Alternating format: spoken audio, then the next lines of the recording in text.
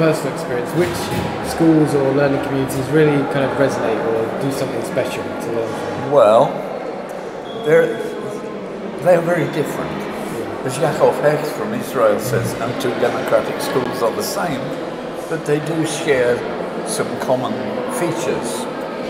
For example, the decision-making for the governance of the school gives an equal voting power to a 5-year-old as a 105-year-old.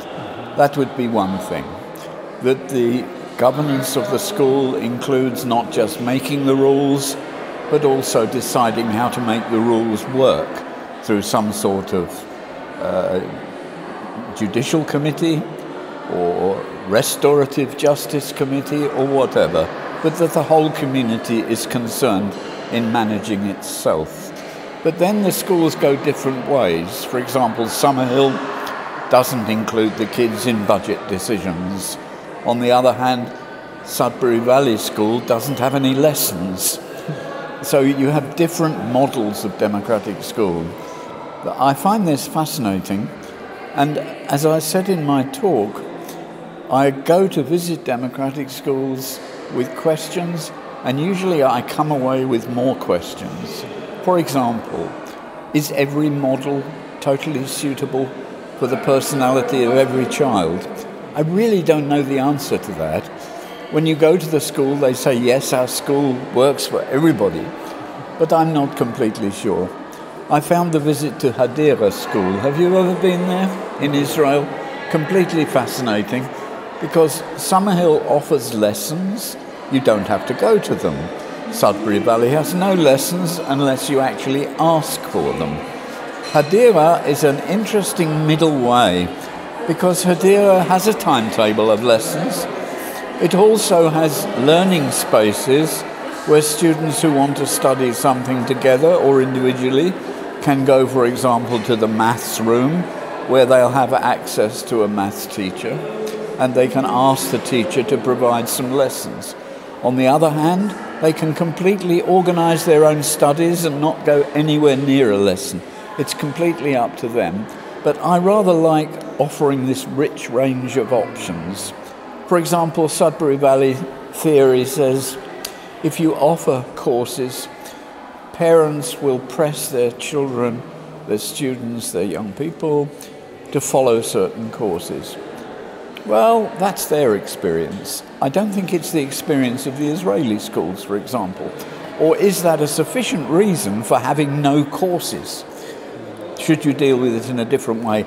I really don't know the answers, but the questions go on circling round and round. But it is fantastic that these places exist, because as someone who comes from and works in very largely the public school system, I don't mean the English public school system, the state school system, if you like, I look to places like Summerhill as models of possibility, pioneers of possibility.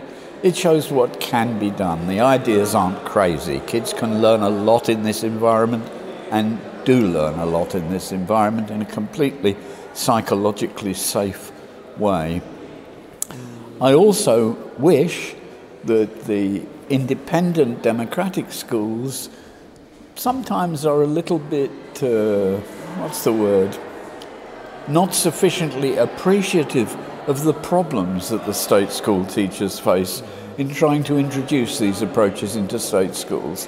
They can be a little bit superior, stuffy, if you like, and look down on us. And I think that's very unfortunate too, because most of the kids are in state schools and will always be in state schools for as long as the democratic schools are private schools with fees.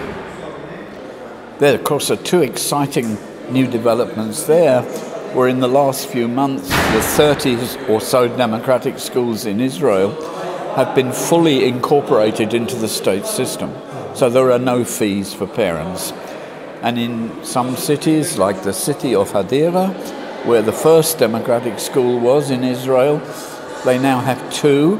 The mayor of Hadera is building a third, and this will mean that all secondary age students in Hadera will be going to a democratic school that is free.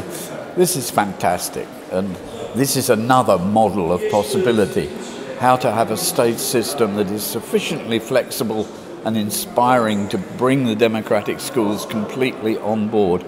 It's happening in South Korea as well, so that's another sign of hope. Thank you, Derry.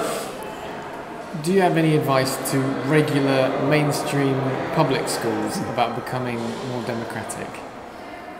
Do it. I'm always asked this question.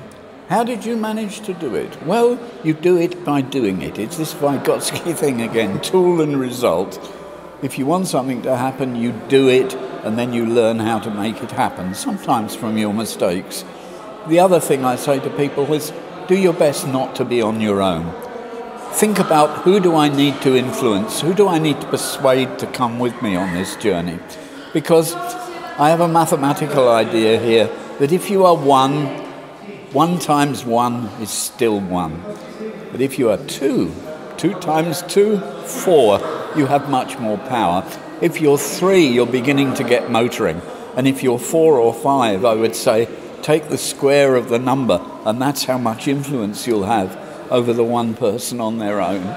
And I would say, excuse me at this moment, you might want to cut this out, but bugger the national curriculum, bugger Ofsted, and bugger testing. Just do it. Brilliant. Thank you. And I say that as a card-carrying Ofsted inspector.